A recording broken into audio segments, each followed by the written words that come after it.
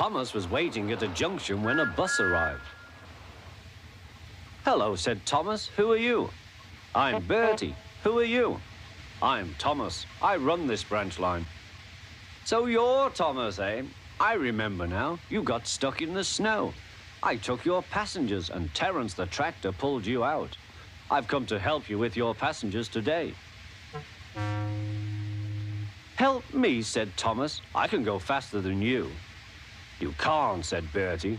"I can," huffed Thomas. "I'll race you," said Bertie. The drivers agreed to the race going ahead. The station master said, "Are you ready? Go." Thomas never could go fast at first, and Bertie drew in front. "Why don't you go fast? Why don't you go fast?" called Annie and Clarabel. Wait and see," hissed Thomas. "He's a long way ahead," they wailed. But Thomas didn't mind. He'd remembered the level crossing.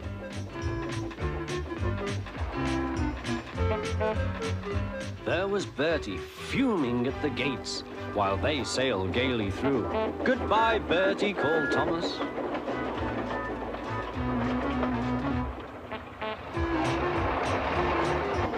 After that, the road left the railway, so they couldn't see Bertie.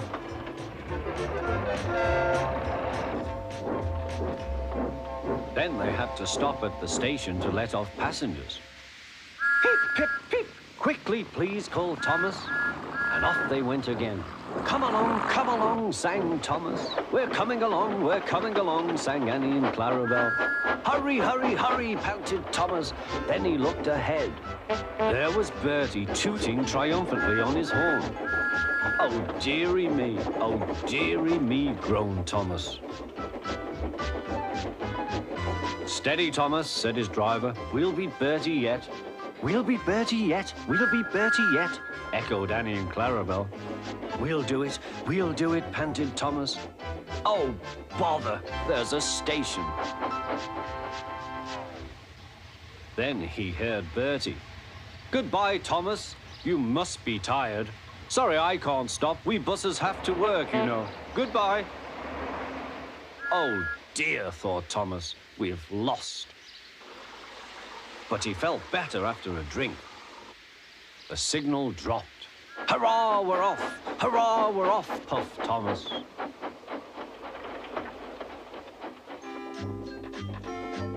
As they crossed the bridge, they heard an impatient honk, honk.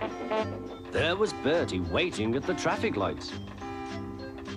He started with a roar and chased on after Thomas again. Now Thomas reached his full speed. Bertie tried hard, but Thomas was too fast.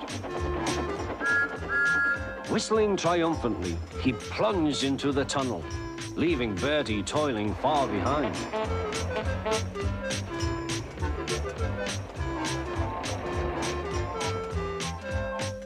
We've done it, panted Thomas.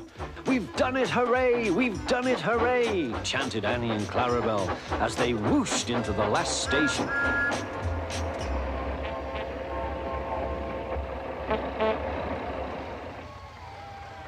Everyone was there to celebrate Thomas's victory, but they gave Bertie a big welcome too.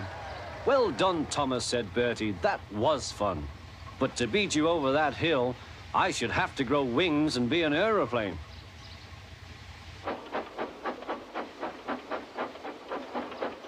They now keep each other very busy. They often talk about their race, but Bertie's passengers don't like being bounced like peas in a frying pan. And Sir Topham Hatt has warned Thomas not to race at dangerous speeds. So although, between you and me, they would like to have another race, I don't think they ever will. Do you?